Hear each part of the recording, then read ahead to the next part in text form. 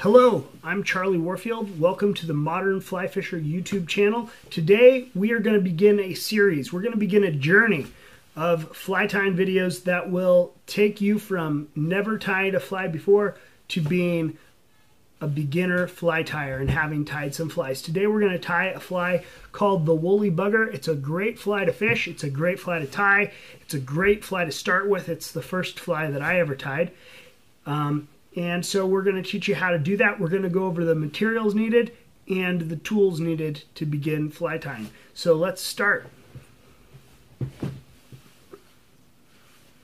The basic tools for fly tying are a vise, and vices don't have to be fancy. You can get a vise starting at about $12 or $14. I'll put some links down below in the description to some great beginner fly tying vices.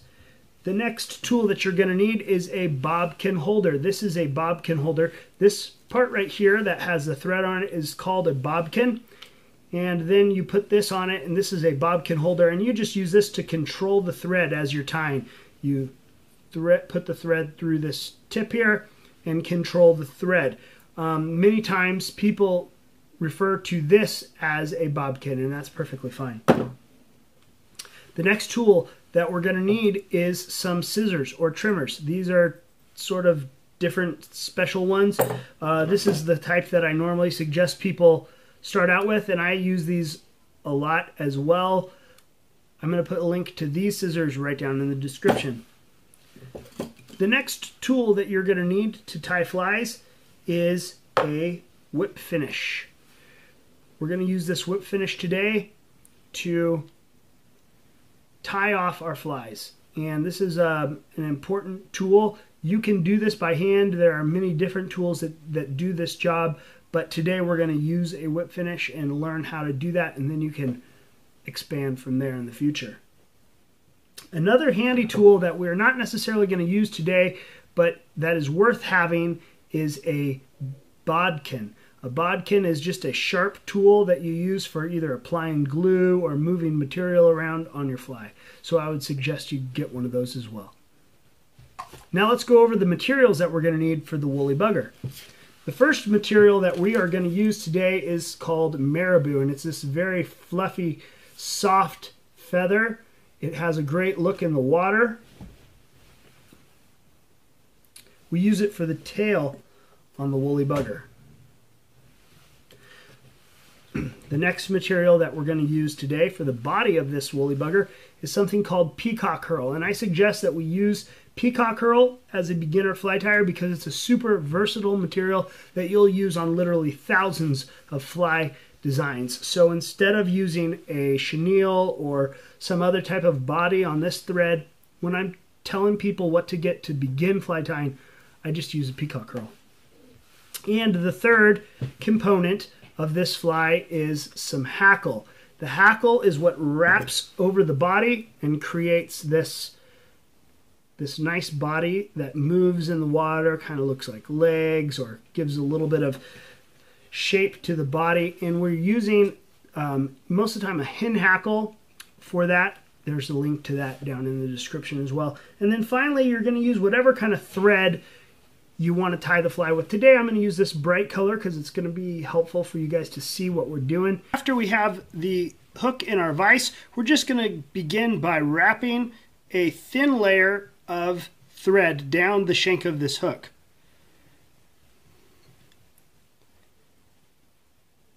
And we want this to be consistent. We want to completely cover the shank of the hook. This will make for a very sturdy fly.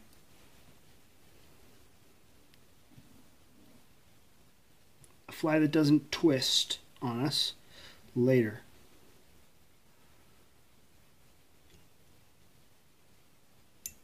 And we'll go to about there.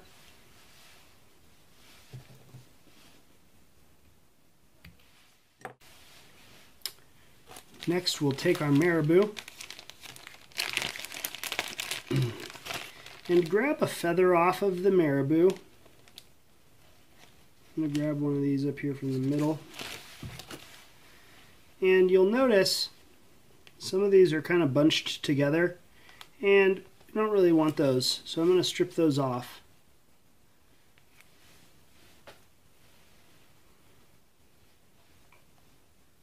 We want these nice fluffy fibers here.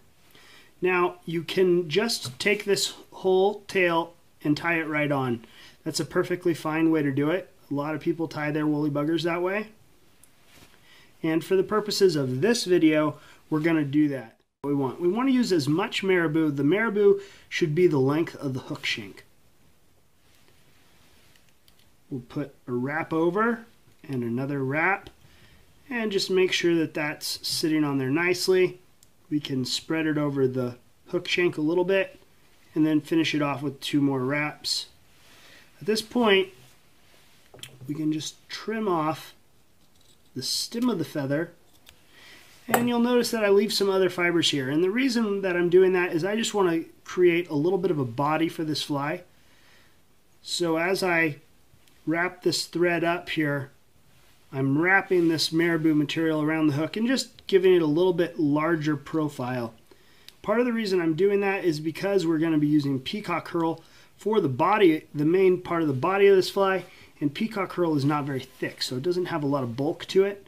I just want to build up that bulk a little bit and use the marabou to do that. So now we'll wrap this back. We don't need to cover this completely with thread, we're just holding that material down. Come back to our starting point with our thread. Next we want to select a piece of hackle. Hen hackle is the most common, and that's what I would suggest you start out with. And we take it by the tip here, and I have just pulled back those fibers. It's hard to see. I've just pulled back those fibers and created a little spot to tie that in, like such.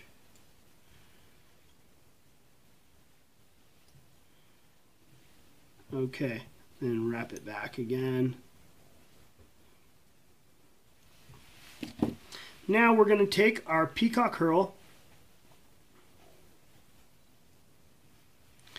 and I'm going to select 4 strands, about 4 strands.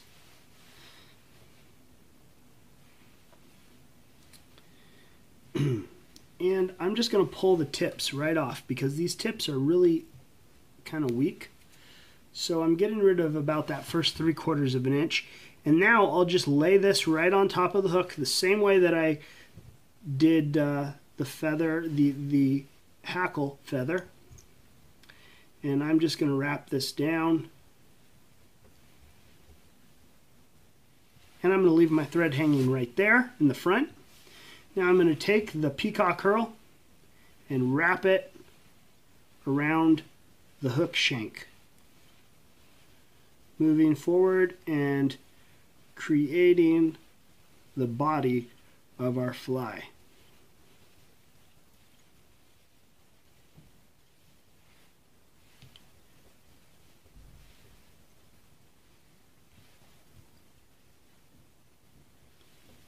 And I have a pretty big hook that I'm working with here, so I kind of just have enough material in those peacock herl.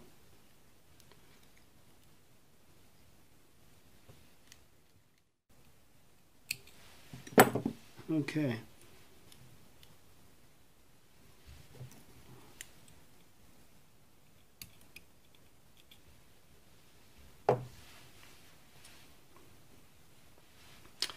Now I'm going to repeat that process with this hackle here, and I have just sort of gone against the grain of this feather and spread out that hackle a bit. I like the way that that helps the hackle spread out as I wrap it around. We're just going to wrap forward, making sure that we don't go over the top of any of our feathers here.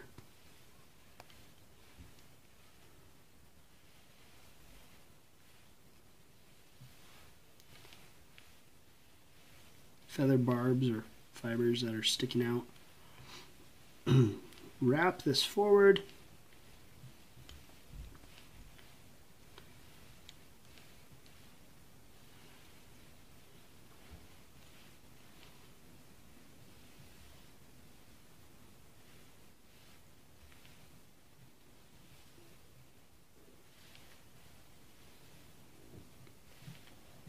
All the way up to the eye of the hook here. Then I'm just holding that feather in place and wrapping thread over it. I'm going to wrap it over the other way here, locking it down very nicely. Then we can trim it off.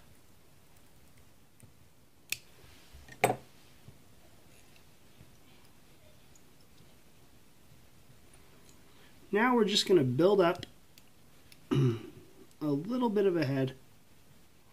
Not enough, not a giant bulge or anything, but just enough to cover up our material there at the end.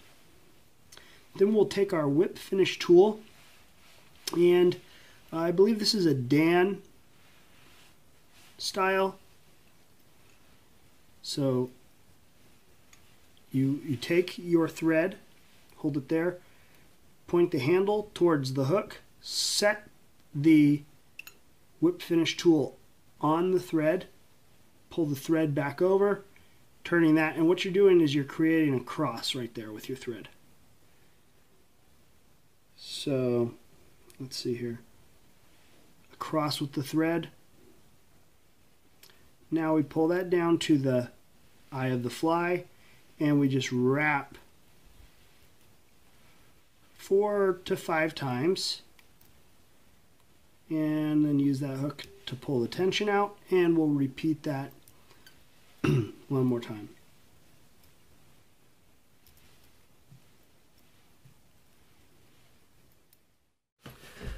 Well, there you have it, the woolly bugger. It's a great fly to fish. It's a great fly to tie. If you just tied one for the very first time, congratulations. Welcome to the world of fly tying. Check out our next video in the series, which is going to appear right here in your screen in just a moment. And over here on this side, we're going to see my fish. I'm holding a fish. If you click on that round button, you will subscribe to the channel. I would really appreciate you doing that. Follow along with us as we learn about fly tying and fly fishing and adventure and all kinds of great stuff. Down in this description, we have links to all kinds of materials that we use today and products that will be helpful to you. So make sure and check those out. I really appreciate it. Until next time, fish more, catch more.